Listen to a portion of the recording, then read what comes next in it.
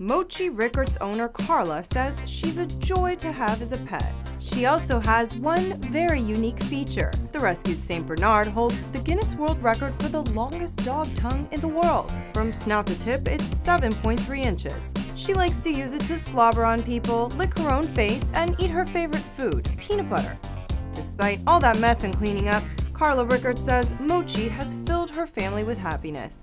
She has brought a lot of joy to our life because she is so calm, and she's also a comic relief to us because she's very funny. Rickards says having Mochi's name in the Guinness Book of World Records makes them very proud. It's a good thing that certificate comes in a frame.